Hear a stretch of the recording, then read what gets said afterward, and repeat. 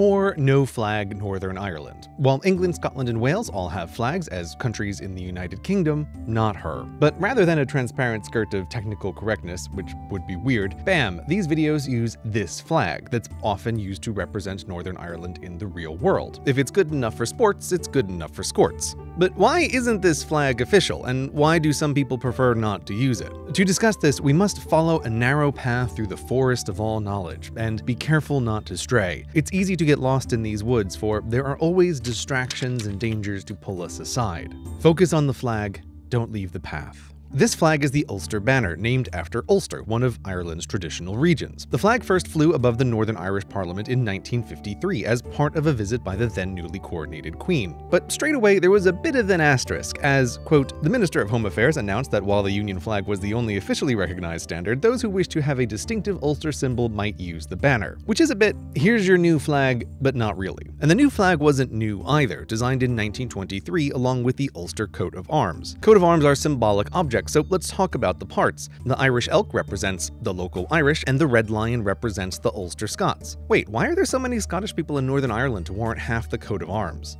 Have we wandered off the path? The shield design is a red cross, which is totally not at all the St. George cross England uses, plus the crown of the UK and this red hand, which is a defining Northern Irish element, as it's unique, unlike the crown and the cross, which are on everything. The hand comes with a Lady Godiva-style story about how the first to touch the land of Ulster would own it, so of course, in the race, someone cut off his own hand to win on a technicality, which can't possibly be true. Not because people haven't been yelling first, technically, since the dawn of time, but because 1, have you ever tried to cut off your own hand? It's a lot harder than it sounds, and 2, while several important Northern Irish families claim creation of the hand, the stories go back to the 13th century, where the paper trail runs cold. So let's spin the wheel of historical claims and just say it was the O'Neills, because they're the easiest ones to pronounce and they're going to show up briefly later. From creation until now, there's been debate about if the hand switched from a sinister version, no seriously, that's what you're supposed to call the lefty version, to a righty version. But any flip-flop might just have been the whimsy of individual flag makers, same with the thumb position, which is all over the place. There wasn't exactly a vexillological standards board 1,000 years ago keeping consistency. Anyway, sometime after the 1300s, the hand of the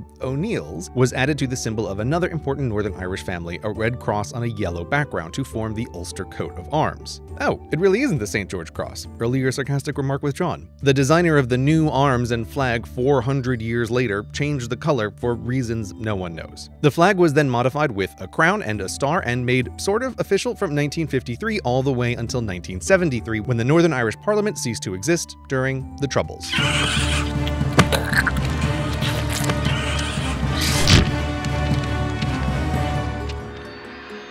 The Troubles are an irregular conflict around Northern Ireland. Is she part of Ireland or is she part of the United Kingdom? The dispute started when Great Britain colonized Northern Ireland, confiscating the land from local families such as the O'Neills, with the goal to, quote, pacify, civilize, and develop the land, redistributing it to English and lots of Scottish settlers.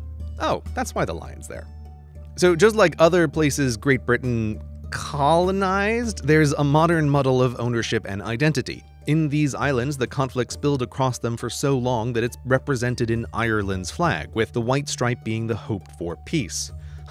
Ireland's flag still uses the 2:1 ratio of former UK places rather than the more common 3:2 ratio of most flags. Interesting, the US is a former UK place, but it goes with a 10:19 ratio. Very unusual.